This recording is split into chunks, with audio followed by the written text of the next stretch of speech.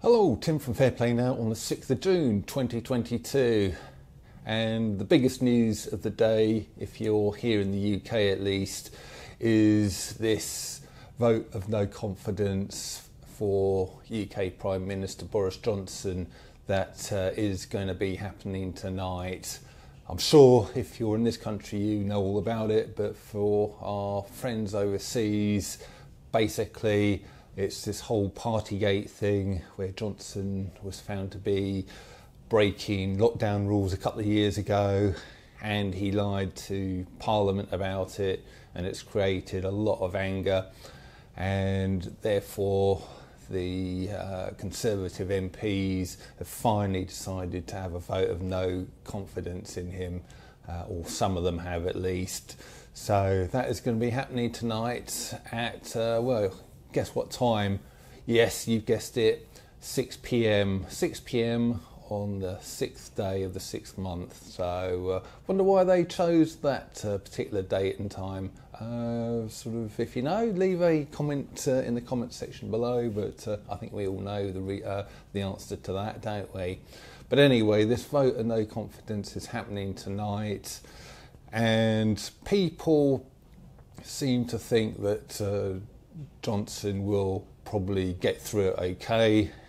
In fact, the bookmakers have got the odds that he'll be fine with it as 1 to 5 odds on, and it's about 3 to 1 that he'll lose. So, you know, even if you don't agree with gambling or sort of not interested in it, I like to see what the bookmakers are saying, because of course they've got a financial interest in getting predictions right, haven't they? So it's a pretty good, safe bet that they've done their research to the nth degree to be able to come up with that. So it seems like he's likely to sort of be okay. And although I don't like Johnson, I think I've said many times in these videos that I don't like him. He's the worst Prime Minister we've ever had, and that I'd dearly love to see him sort of booted out.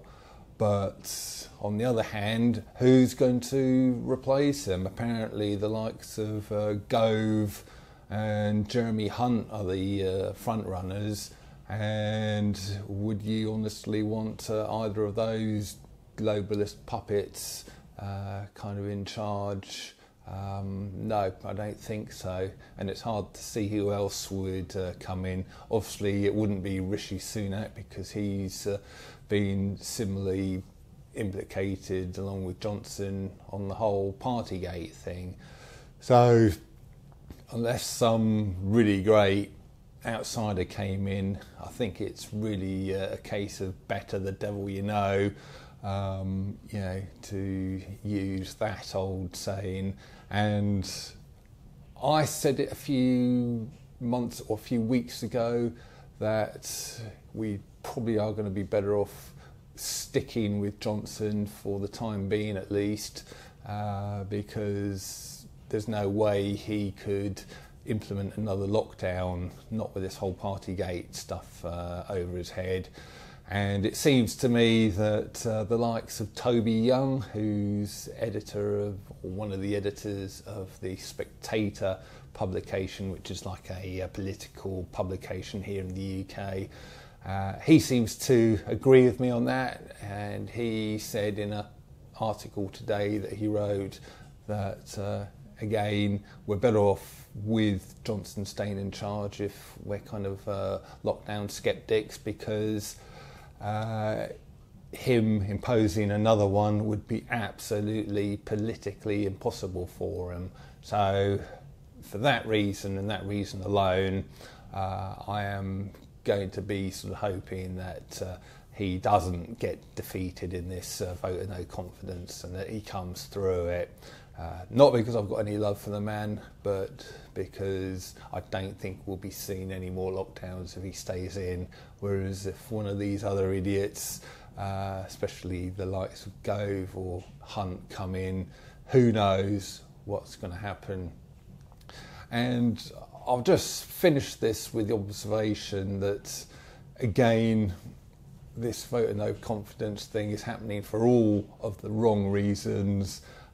Basically, it's all about the breaking of lockdown rules, which, okay, you know, he shouldn't have done that, and he certainly shouldn't have lied to Parliament, but I would have been a lot happier if this vote of no confidence was down to the fact that he actually implemented the lockdowns in the first place and caused so much damage to the economy, or that he kind of insisted and rolled out a certain treatment programme, and he's now facing a vote of no confidence because that's been found to be horrendous.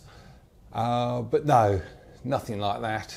It's just a few people are upset that he actually broke the lockdown rules. So it's all for the wrong reasons anyway, I think.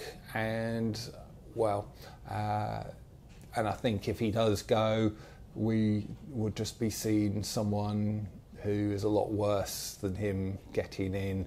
So I probably won't be back tonight. If it goes the way I'm expecting, well, it'd be sort of not really any point in doing so. And unless there's any other earth-shattering news, I'll be back tomorrow to reflect on whatever the result is tonight. So I'll see you tomorrow. Tim from Fair Play Now. Thanks for watching.